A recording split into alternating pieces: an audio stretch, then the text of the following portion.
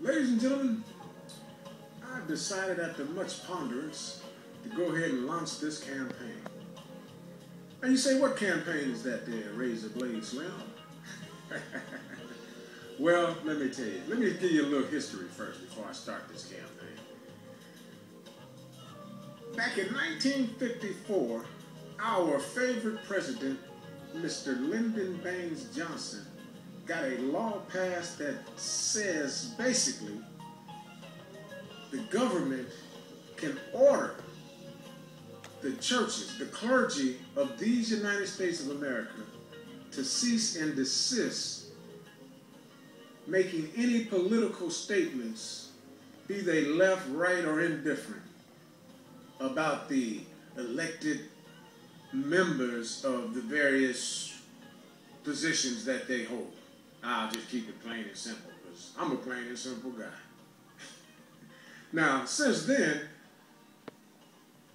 they have put into place the 501c3.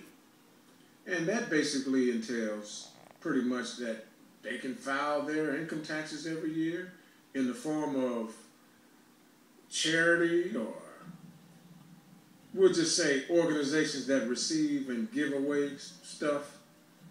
But the conditions are they have to stay political neutral. We'll just say that. But they get to keep the 10% that they collect from all their schleeple in the church, their constituents, their parishioners, whatever you want to call them. We're talking about any of the variety of churches or synagogues, whatever you want to call them. And ever since then, the churches have pretty much stuck to that illegality as if it was binding.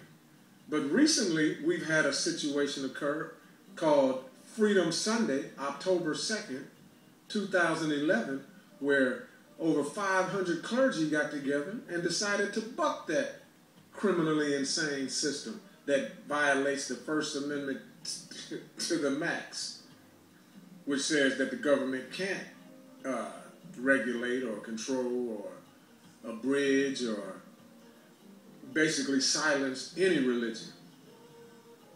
So those freedom fighters on October 2nd, 2011 called press conferences and invited the IRS to come witness them bucking that Lyndon Baines Johnson system.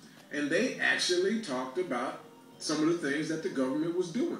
Like, you take your pick. I'm sure some of them talked about the illegal wars going on, 9/11 being an inside job, etc., etc.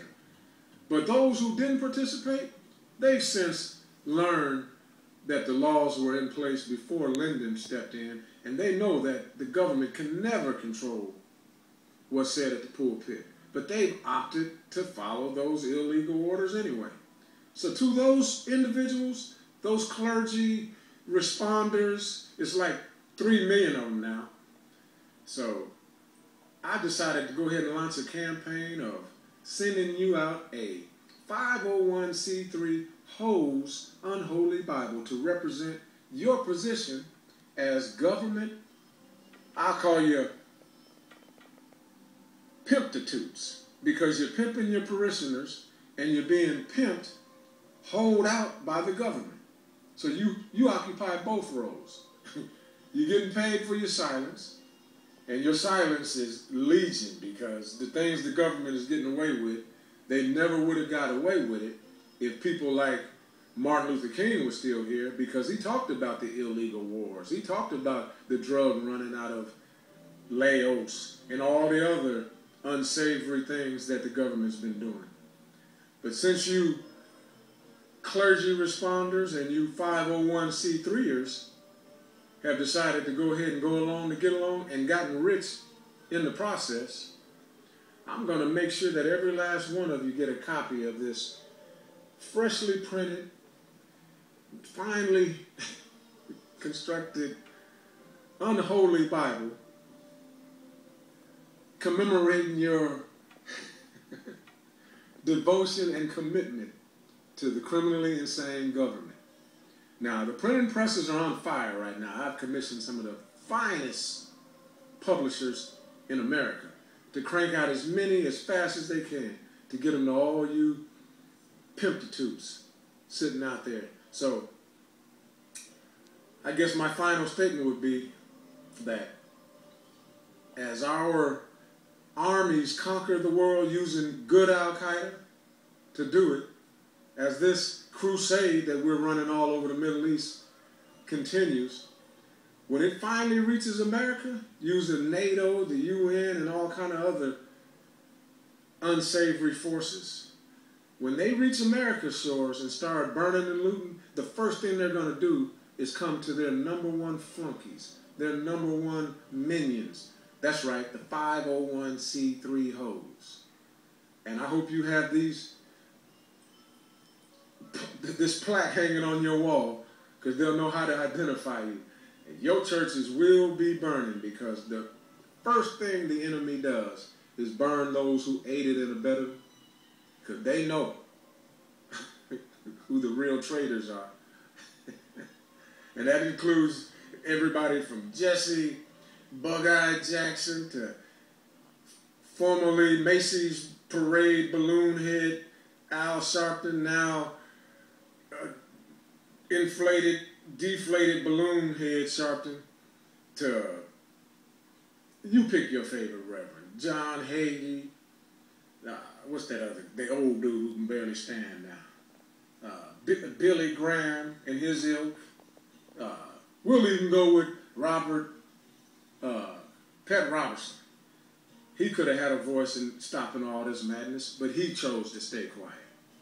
So to all you reverends, pastors, clergies, fathers, sit tight. Your copy's coming. And to all you sleeper who let them stay quiet in the pulpit, there'll be enough copies for you too. Deacons, all of y'all. Anyway, I think I've rambled on enough. I think I made my point. And in closing, I guess I'll say, nothing comes to sleepers, but a lot of pain is going to come to those who slept on these most important events in history. Let's go over them again.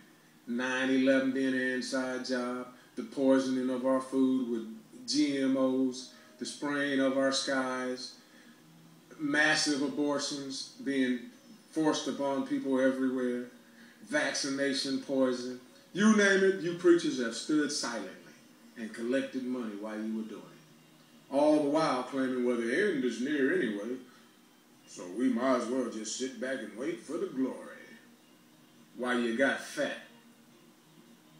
All righty then, I guess I'll leave it at that. Signing off. And sleeper, the pleasure was all mine. Have a nice day.